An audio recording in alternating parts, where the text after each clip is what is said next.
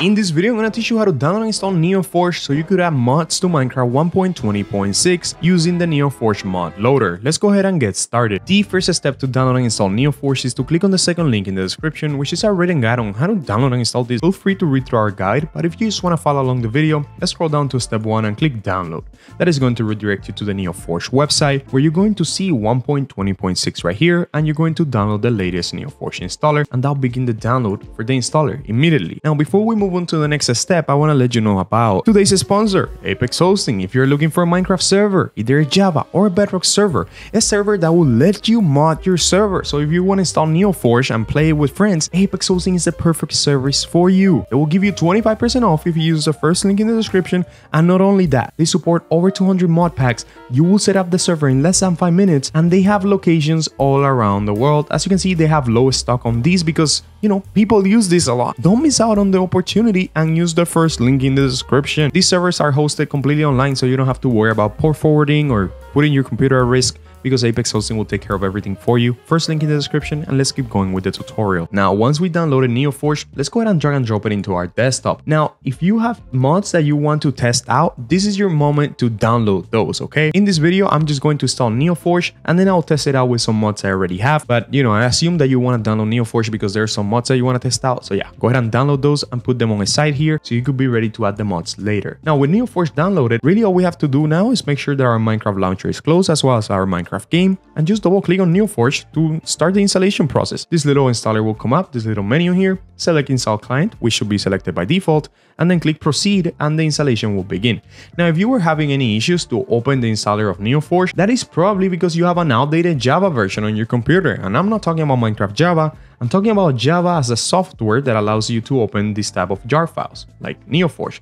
Now, the thing is that after Minecraft got updated to Minecraft 1.20.5, any mod or any jar file that you try to install for Minecraft will require you to have Java 21. So I'm actually going to leave this guide in the description for you to update to Java 21. Some of you might have Java 17, or maybe Java 7, Java 8. Some of you might not even have a Java at all, and you are not able to open the NeoForge installer, okay? So that guide is going to be in the description, probably the third link in the description, how to download and install Java 21. Just make sure that after you update Java to Java 21, you get rid of your older versions of Java, and you should be able to open the installer. Anyways, NeoForge finished installing, as you can see in here. Let's go ahead and click on OK. Now we could delete the installer as well as the installer log. And now let's go ahead and launch our Minecraft launcher and see if NeoForge is there. Once the Minecraft launcher opens, as you can see, NeoForge is selected here automatically because we installed it properly. However, if you don't see NeoForge here in these options, you could always head over to installation, make sure that modded is selected, because without modded you won't see it, and then just click on new installation, name this whatever you want. Like, for example, I'm gonna name mine Apex Hosting, since it will give you 25% off.